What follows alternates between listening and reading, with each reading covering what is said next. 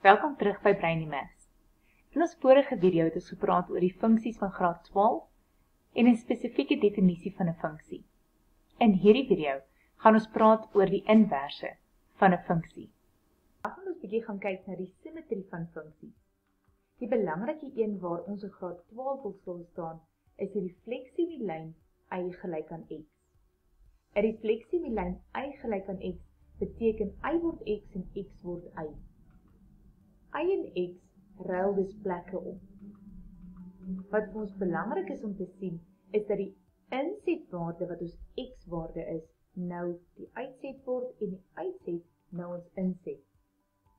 En 'n spesiale naam wat ons hiervoor gebruik, is die inverse van ons funksie. So die proses van die funksie word omgekeer. Ons insetwaarde word die uitset en die uitset word die inset en dit word die inverse genoem. So beteken my funksie word nou die inverse funksie en daardie dui ons met 'n f tot die mag -1 aan. In graad 8 en 9 het ons hierdie spinnekoppies gehad wat ons sê ons voer 'n waarde in, maal hom met 3 plus hom met 1 kry dan 'n uitsetwaarde. Wat ons nou wil doen is om hierdie uitsetwaarde weer terug te vat na ons insetwaarde toe. En toe is al reeds geleer dat ons gaan dit die teenoorgestelde doen, trek af 1 deel met 3. So as ons kyk na 'n funksie soos hierdie, ons reguit lyn, as ons nou sy inverse wil bereken, of sy refleksie om die lyn y gelyk aan x, beteken dit ons wil y die x maak en x die y maak. Die twee ruil nou plekke, sodat ons sy inverse of sy refleksie om die lyn y gelyk aan x kan bereken. As ons weer vir y as die onderwerp skryf, doen ons presies dit wat ons nou in die spinnekoppie gesien het, is dat die -1 trek nou af en ons deel met 'n 3. Nou is y die onderwerp. So beteken dat y gelyk aan 3x plus 1 was ons reguit lyn, en y gelyk aan x min 1 oor 3 is die inverse van daardie reguit lyn, wat ook 'n reguit lyn is. As jy nodig het om hier te stop en net eers weer seker te maak jy kan 'n reguit lyn teken, doen dit asseblief.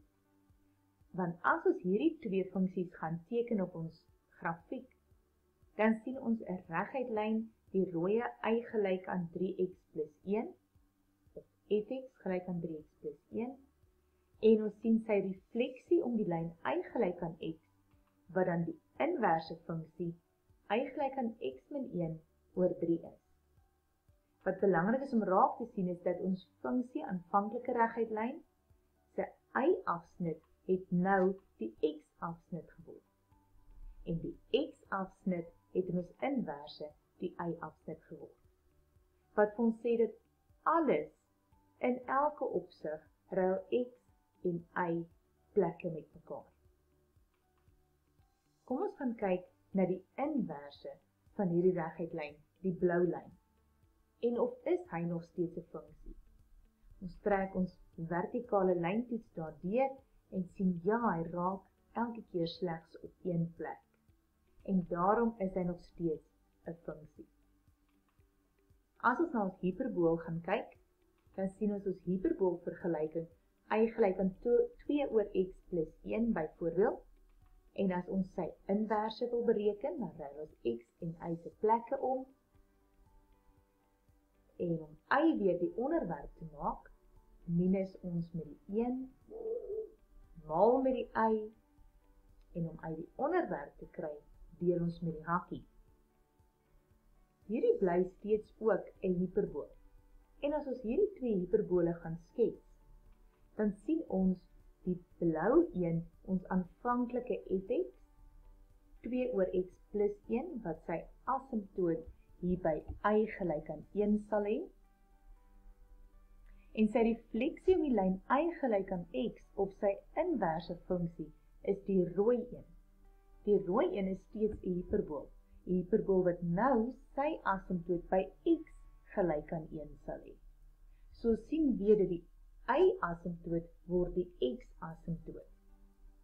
sou hierdie funksie se inverse steeds 'n funksie wees. Kom ons kyk na die rooi grafiek. My vertikale lyntoets daar deurtrek, sien ek hy raak steeds op een plek en dit is steeds ook 'n funksie.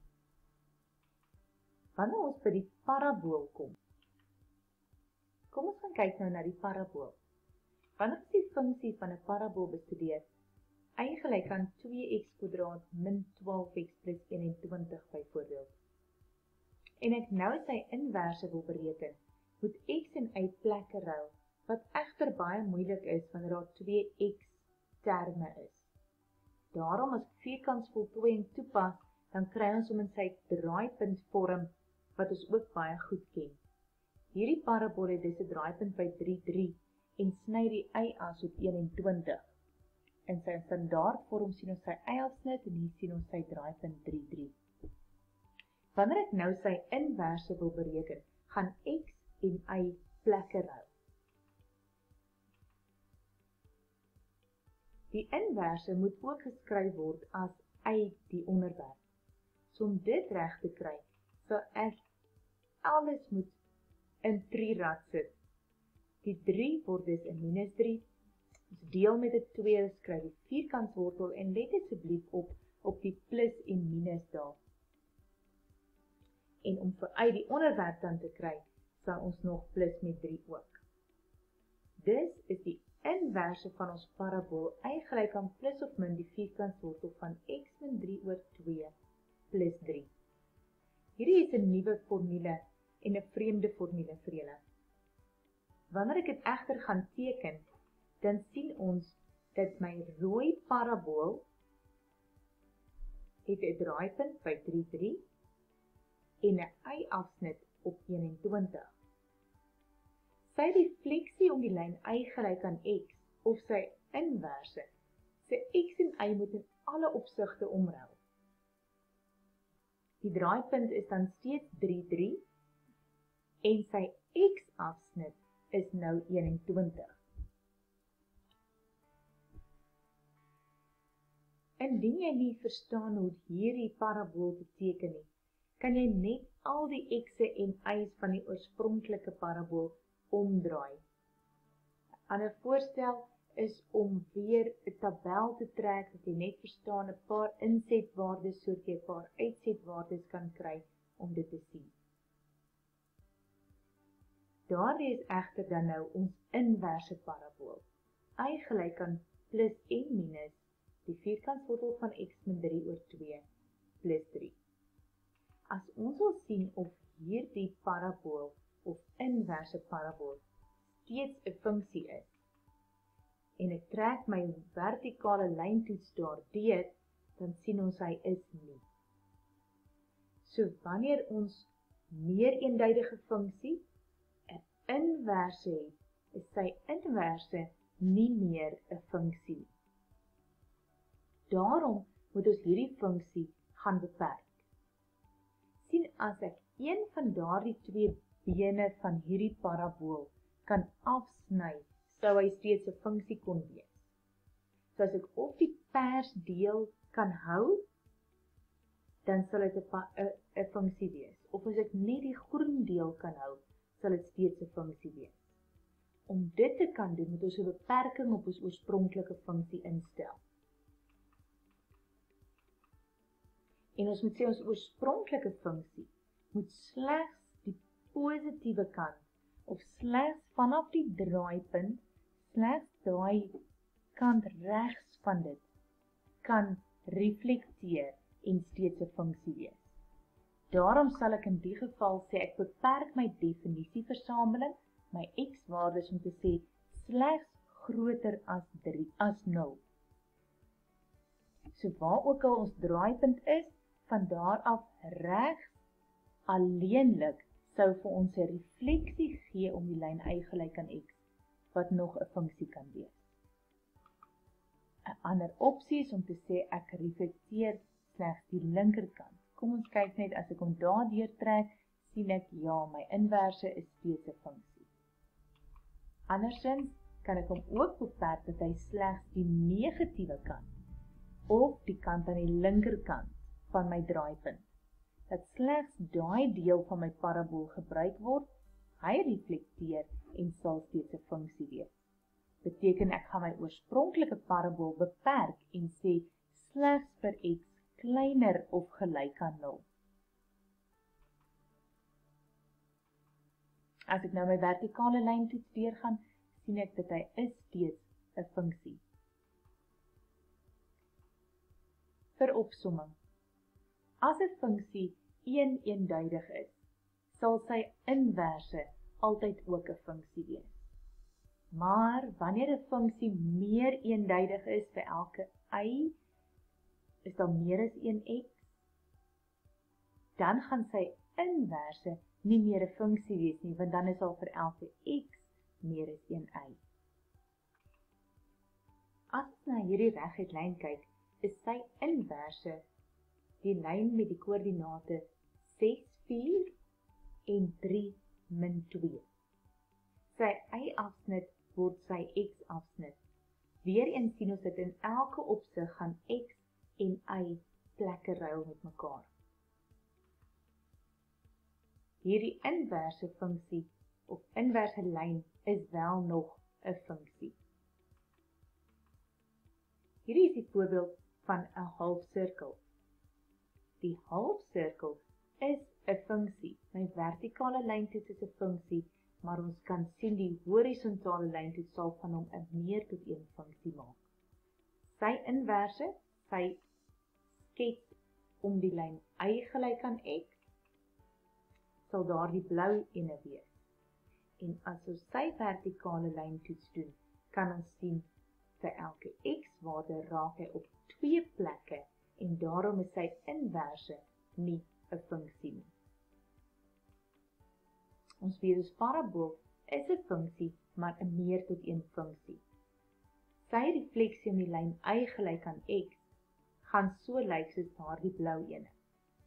'n koördinaat 1 minus 1 sal nou word minus 1, 1. En daardie inverse is nie meer 'n funksie nie.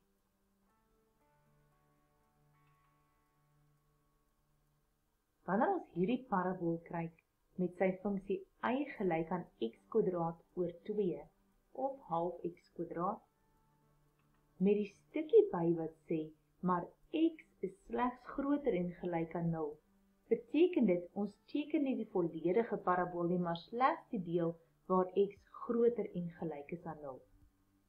Sy inverse sou wees x is gelyk aan y² oor 2, as y die onderwerp is, maal met die 2 trek die vierkantswortel. Onthou voorheen het ons gesê, daar moet 'n plus of minus wees. Maar aangesien die beperking hier gesê het, x is slegs groter en gelyk aan 0, gaan die inverse sy beperking op y. En dit sou beteken dat y slegs positief sal wees. En daarom sal ons nie meer die plus en minus daar hoef te skryf nie. Sy inverse skets lyk dan so. Hy is ook net die een deel van ons parabool se refleksie om die lyn y gelyk aan x. Hierdie 2 is dan beide nog steeds 'n funksie. So sien wanneer ons parabool beperk, dat daar slegs een kant van hom is, dan kan ons sien sy refleksie om die lyn y gelyk aan x of sy inverse sal ook 'n funksie wees. 'n ander opsie is om hom te beperk aan die linkerkant en te sê dat ek hierdie parabool slegs teken vir x kleiner en gelyk aan 0. Slegs kleiner en gelyk aan 0, wanneer ek nou die inverse bereken x en y ruil plekke, maal met 'n 2, trek die vierkantswortel, weer eens gaan ek nie plus en minus daar hê nie.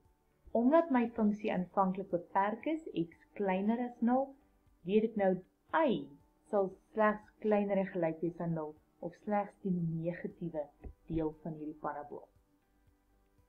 En daarom sy refleksie om die lyn y gelyk aan x sal dan ook net die een kant van die parabool se refleksie wees. Goed, dit was nou ons 3 hooffunksies, die reguitlyn, die parabool en ons hiperbool. Die vierde funksie wat ons hanteer is die eksponensiële funksie en hy het 'n nuwe video nodig. Sy inverse word genoem die logaritmiese funksie en daarom gaan ek dit in 'n volgende video behandel. Totsiens!